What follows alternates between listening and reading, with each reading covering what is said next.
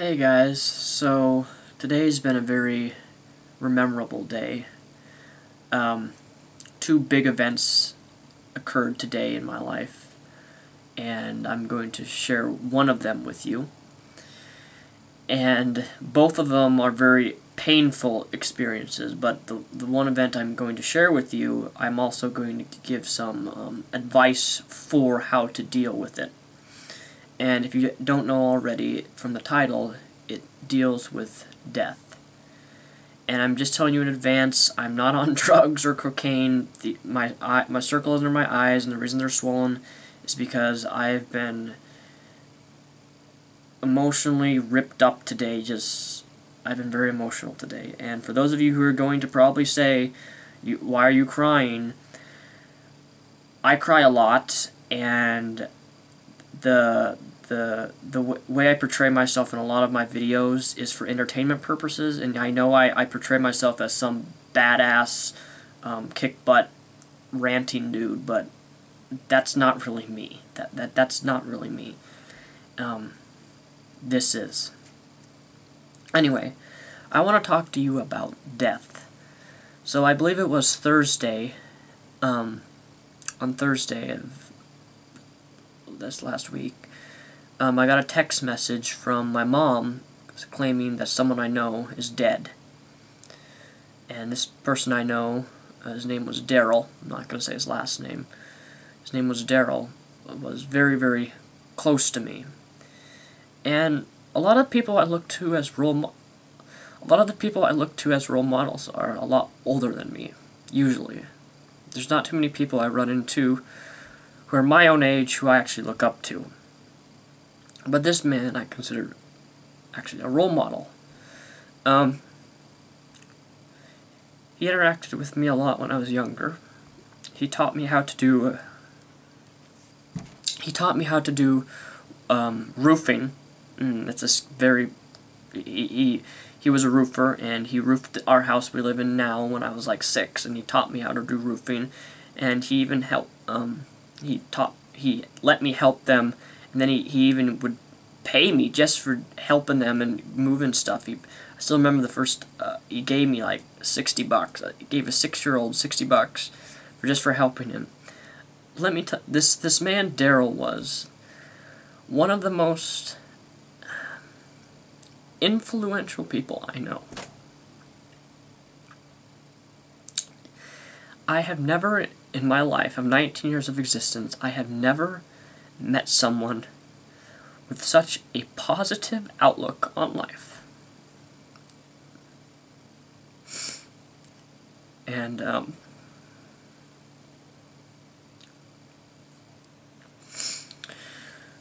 if I could describe him to you, he was a man who would live life to the fullest in everything he did.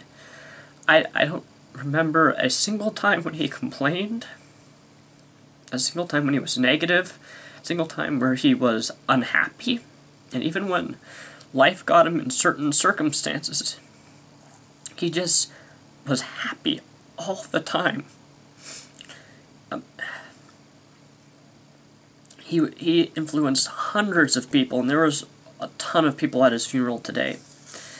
And I remember when I was younger, he would tell me things like, "You're going to be a great man one day, you're going to be this, you're going to be that." And he always encouraged me when I was little. And encouragement for me is a big thing. It doesn't mean anything to me over the internet, but if it's someone I know and care about, encouragement means a lot. And when I just sit back and look at the positive influence he was in so many people's lives today, I miss him. And I can't say it about a lot of people, but he was truly one of the most happiest people I've ever known. Influential, never negative, never negative, always positive, always had this outlook. And the crazy thing is, he would strike up a conversation with anyone, no matter their sex, gender, anyone. He's in a grocery store, he'd talk to a guy in the line. Everyone liked him so much because of his positive, happy spirit. And today I attended his funeral. And when I walked into the church, I planned on going in with, I told myself that I wasn't going to shed a tear, even though I care for this man deeply, and I consider myself very close to him, and I considered him a very true friend of mine. I walked in this church, and the moment I saw a wall, and this wall had about 50 pieces of paper, all from his second grade class, because he taught second grade and third grade. He was a Kent Meridian school teacher in Kent, Washington. All of these little cards, these paper things of little second grader, third graders writing how much they miss you, saying, Daryl, you were such a nice man, you were always so funny, you made people laugh, you were so positive. And then when it got to during the actual funeral, when people were talking on the microphone, giving their what's it called?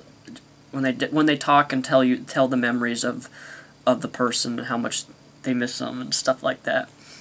I completely lost it when a little second grader behind me got on the microphone and just started talking about Daryl and how much Daryl influenced him. And this kid was only like 8 years old, influenced him, and how he was one of his closest friends, a 6-year-old or 8-year-old, talking about his favorite teacher. And there was mothers at the funeral who talked about how Daryl helped with their children in making them an A student when they flunked at spelling and math. That it was Daryl had this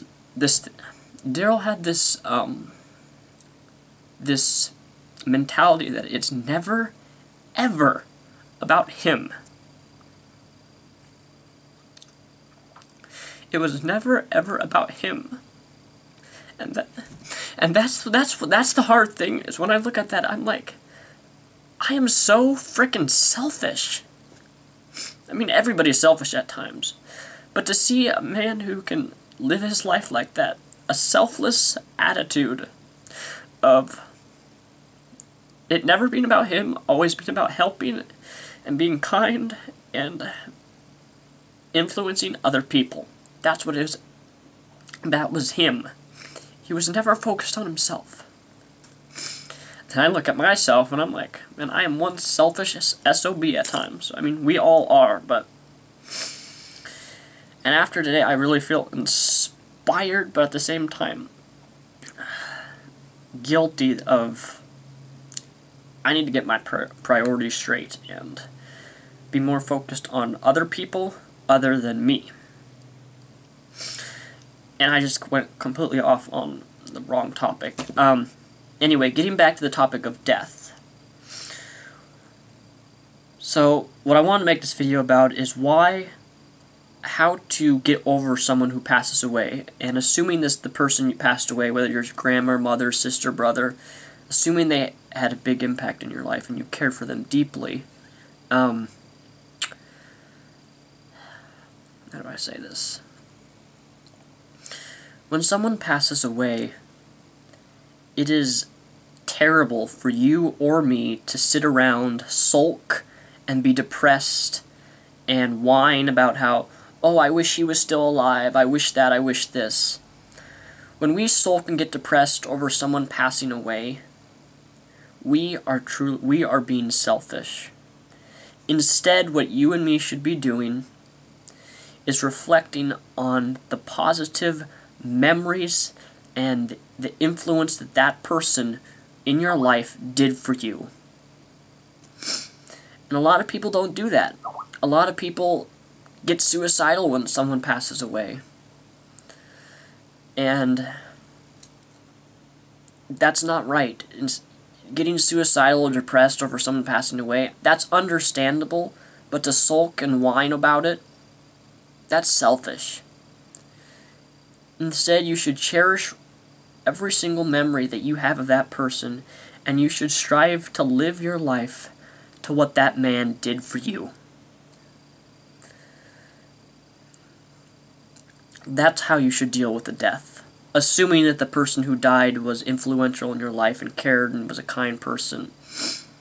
That's what you should do. Don't sulk. Be happy.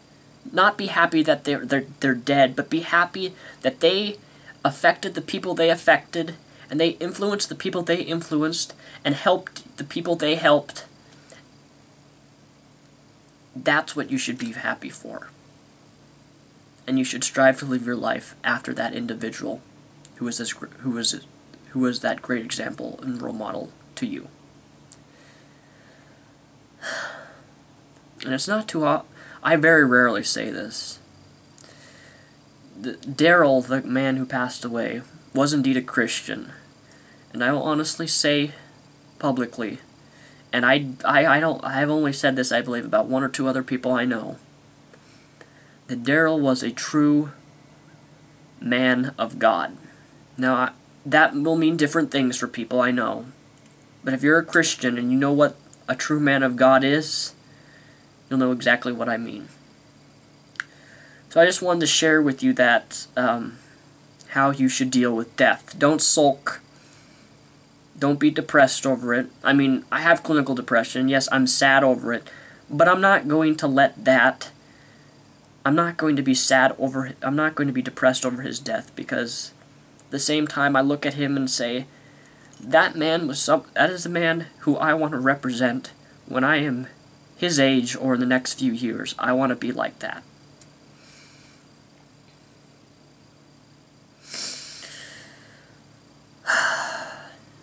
So with that said, I'm going to end the video here. I hope this makes sense.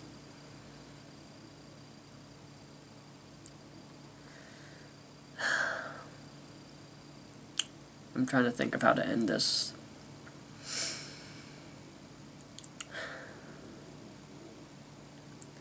The people who you really care about, make sure you tell them and express your care for them before they pass away. I mean it. Because one moment they'll be next to you, the next day they can be dead in a car crash. Make sure you show them how much you care.